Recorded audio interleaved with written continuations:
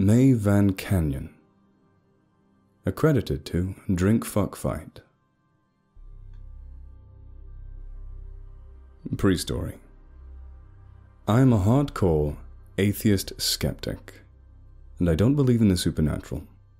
At all. I don't believe in spirits, ghosts, demons, yada yada. All a bunch of boogeyman bullshit that people made up for various reasons. But I do believe, with all of my heart, that there is something going on with May Van Canyon, California. Something that defies rational explanation. And something sick and fucked up on human levels. And I don't think human beings are behind it. Or aliens, or Bigfoot, or anything physical. It's something out of a fucking Lovecraft story. The area of land is fairly innocuous to look at on Google Maps. I'm sure some of you have already looked it up. It's just outside of Big Bear Lake. Undeveloped land, and it has a history. You won't find any online articles because it's a patch of dirt that few know about, let alone remember a history of. My grandmother was a local historian. She died 10 months ago. Before she could ever publish her history of Big Bear, she spent the last 60 years compiling info that most could not. She even interviewed, decades ago, some of the last surviving gold rush miners. May Van Canyon. This is a case of a place that poisons minds and may, in fact, contain a very real, very evil, very hateful spirit of some kind. Whatever it is, a chunk of that land, 5 miles into the woods, is now cordoned off by the federal government with official warning signs stating that the natural artesian well there has harmful radiation levels. I don't believe that for a fucking second. In the 1800s, Big Bear Valley was a furrier's fox farm until the California gold rush, which caused a huge boom in residents. A smaller valley on the outskirts formed a mining community called Bluff Lake, named after a large pond there. One miner struck it medium, bought an entire 40-acre parcel of land that, at the time, had no name. He discovered that there was a natural artesian well up in the hills. That was the source of a small creek. Just pure water, bubbling out of the rocks. I've seen this well, and the creek, before the federal government cordoned it off, and the flow on it was probably at least 2 gallons per minute. Eric Van and his wife, May, had 2 sons. They were well known around town. Well-to-do. They helped fund a church being built there. Now, keep in mind this was in the 1970s, dirt roads and horses, no electricity. People tended to keep to themselves in small groups. One day a townie finds a blood trail on the road to the north shore of the pond. There they find Eric Van, stabbed to death and dumped in the pond. The sheriff goes to their cabin where they find the 2 Van kids stabbed viciously, blood all over the damn place, and May hanging from a rafter. Some apocryphal evidence is that she managed to slice open her own stomach after kicking the chair out. She left a suicide note that was short, and poorly written, as she was barely literate, saying that when her family smiled at her, she could tell what their real thoughts were, and she was afraid they were going to eat her. In 1922, 2 brothers by the last name of Williams bought the land. There was rumor, but my grandmother never found any evidence, that they were twin brothers. But they were fairly wealthy, a couple of guys who'd invested in Hollywood in their 20s, and were notoriously good-natured and close. About a year after they moved in, they were found in the forest. The one brother had shot the other in the chest, and then put the shotgun in his mouth. So, coincidence, right? 1960. A man by the name of John Webster buys the place. He's some kind of highfalutin artist from Los Angeles. Has enough fame and money to live off of his art. At this point, my family enters the picture. My grandfather was a bit of a local tycoon, and a good-looking man in that town, well loved in the community. My grandmother was a damn good-looking woman, and it's not really a secret that they cheated on each other sometimes. Drama happened a lot in that way. John Webster immediately started befriending my grandfather, asking about other properties in Big Bear that might be a good investment. Not long after that, he started sending my grandmother notes in which he claimed that spirits in the woods had opened his eyes. My grandmother was actually a reincarnated Indian princess. John was her lover from a past life, and he needed to murder the evil, oppressive white man who was keeping her from him. My grandfather. My grandfather got wind of this, confronted John Webster, and ended up kicking 9 levels of shit out of him, with a stern warning to stay the fuck away from his family if he knew what was good for him. John never spoke to anyone of my family again. Years later, my grandfather, who was on the sheriff's posse, got a call one morning. He took my mother, age 14, along with him at the time, as he liked to show his kids some dark shit. Good man, my grandfather. When they got there, Webster's body had already been removed. He'd apparently built a second cabin deeper in the woods. Damn fine place. And he'd used it as an art studio. Keep in mind, Big Bear gets cold. Really cold in the winter. Lows in the negatives. Fahrenheit, some years. For some reason, Webster had run out of firewood. This is kinda difficult to do in Big Bear, as the place is literally embedded in a giant swatch of pine forest. He'd apparently decided to sleep in his car with the heater running. Snow had blocked the exhaust, leaking it into the car, and he had died of carbon monoxide poisoning. My mother went with my grandmother to the main cabin, and the cabin had been built with large glass windows, and it struck her as creepy that there was writing all over the windows in light blue paint. Every window was covered in neat block letters, about an inch high, naming the names of the saints.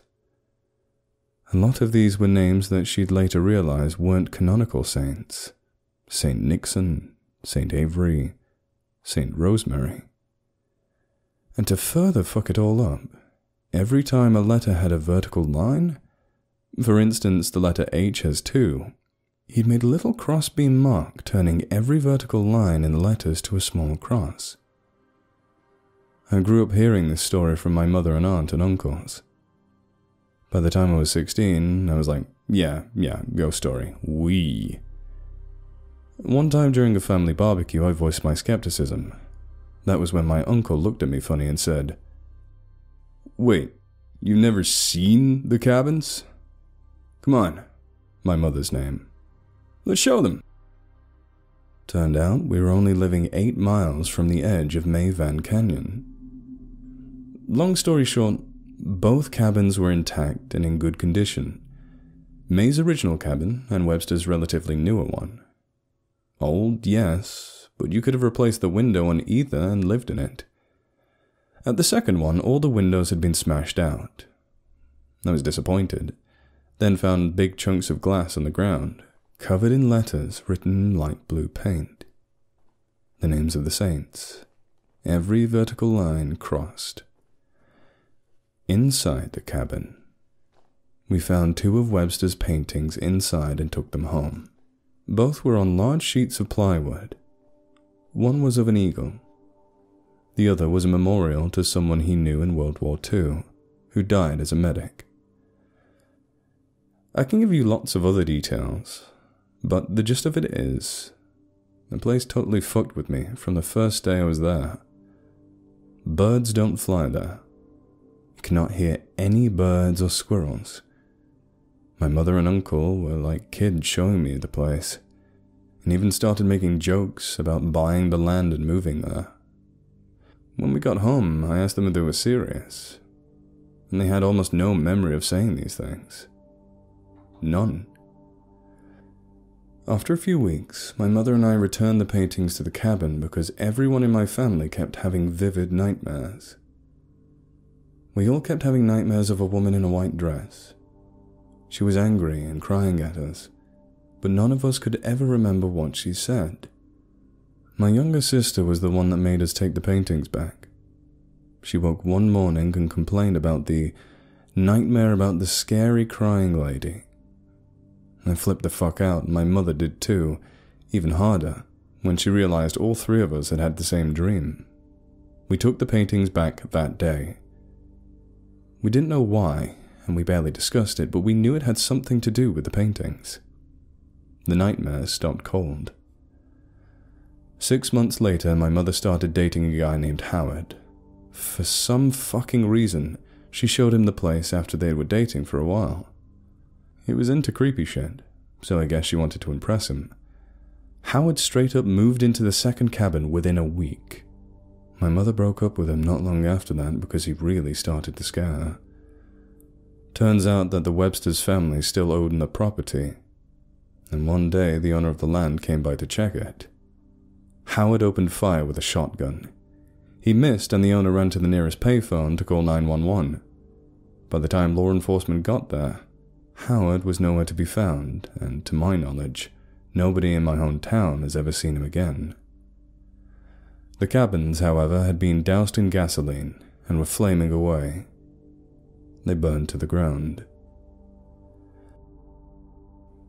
I went hiking up there not long after that to show the place to my girlfriend.